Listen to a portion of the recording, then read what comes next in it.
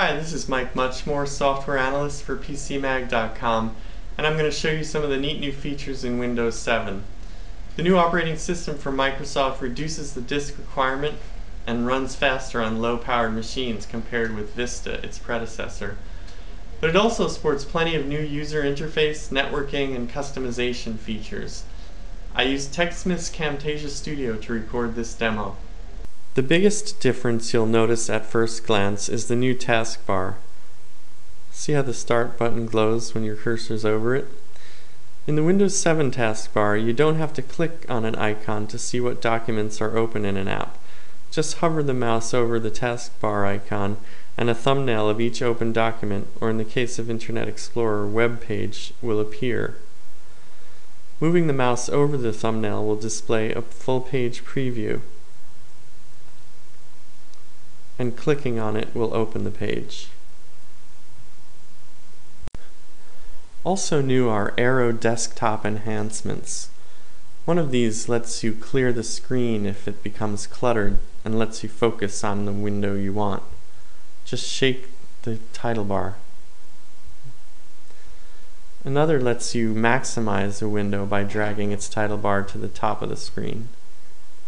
Pulling it down resizes. You can also pull the title bar all the way to the size to take up exactly half of the screen if you have another window. The final Aero enhancement, Aero Peek, lets you view your desktop by hovering the mouse over this lower right corner of the screen. This shows you your gadgets, and if you click on it, you'll actually view the desktop. Gadgets in Windows 7 are no longer confined to the sidebar, but can live anywhere on the desktop. You right-click anywhere on the desktop and choose Gadgets, and you can drag them out of this dialog. If you double-click these, they will appear in the old position to the right side. Taskbar Properties. Right-click the taskbar and choose Properties for some nice customizations. Windows 7 lets you control how many notifications you'll see in the notification area. In this dialog, you can tell Windows to show or hide a program's tray icon and notifications. You can also simply check this box if you always want to see everything, which is the way I like to do it. The wireless system tray icon down here lets you see all of your Wi-Fi networks and connect to them. If the network requires a password or even a web page form, this tool will let you enter it. New themes. You can right-click on the desktop and choose Personalize to see several appealing options. Just click on one to see what it looks like. Notice that some of them have more than one background. These are switched periodically, by default every 30 minutes. Microsoft hired some pretty gifted artists to create these images, including architecture, cartoon-like characters, landscapes, nature, artistic scenes, and United States views. Windows Classic looks like Windows from a long time ago. You can also get more themes online, and Vista themes still work. Libraries. This is a new concept in Windows 7. They're basically folders that can draw their contents from multiple folders, either on the same machine, an external drive, or on a networked PC. Each library folder has a little link stating the number of locations it draws its contents from. Here's 2 locations. Click on this to add more. The library concept has some usefulness, but I wonder if it could add unnecessary confusion. Jump lists. These are options that appear next to some applications. Recent pages, they only appear for these large first page of the Start menu items. Homegroup and network setup. Whenever you connect your PC to a new internet connection, Windows will ask whether it's a home, work, or public location. Different access rights are permitted depending on which you choose. If you choose home, then computers will become part of a home group, can become part of a home group. This means you can share documents and media in libraries and printers. Here's where you choose which type of location your network is. The new media player included with Windows 7 lets you stream your music and videos to other devices on your home network and allows internet access to the content. Media Center gives you a TV interface on your PC. You can play movies, television, and turn your PC into a DVR if you have a tuner.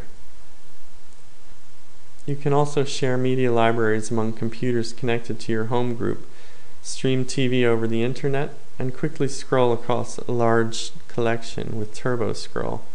After all these years, Windows finally has a new version of Paint and Calculator and WordPad. These have the ribbon interface, which is easier for touch input, which we'll see later. Windows Live Essentials. Many of the apps that used to be included in Windows are now available as a download as the Windows Live Essentials.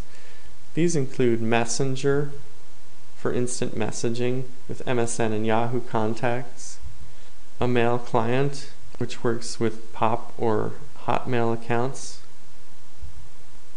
Windows Live Movie Maker, a very easy way to edit video, Windows Live Photo Gallery, a decent image editor and organizer. There's also family safety parental controls and an Internet Explorer toolbar. The version of Internet Explorer, version 8, included with Windows 7, by the way, is faster and more featureful than version 7, which was included with Vista. But it still trails competitors like Firefox, Safari, and Chrome in JavaScript performance and adoption of new web standards.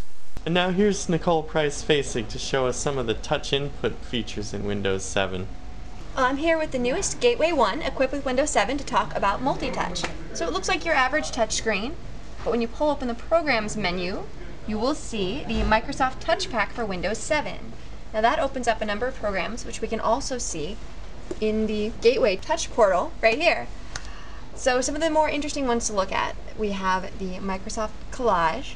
Now this is all the tricks you've seen with images already, resizing, rotating, moving around.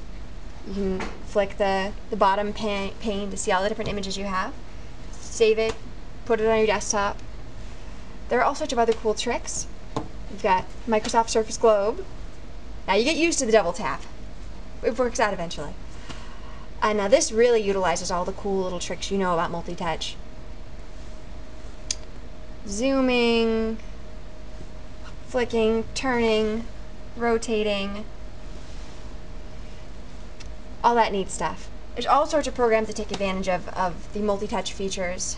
And once you get out of the touch portal, you can also go into IE and just see it, in a day-to-day use. For example, the backwards and forwards in your browser, zooming in and out, even opening links in new tabs. Thanks, that looks pretty cool. Well, I hope you've enjoyed this visual tour of some of the new stuff in Windows 7. I think you'll find the new operating system more enjoyable than Microsoft's previous efforts, both in usability and performance. Don't forget to check out my review on PCMag.com for a deeper dive into all that Windows 7 offers. For PCMag.com, this is Mike Muchmore. Thanks for watching.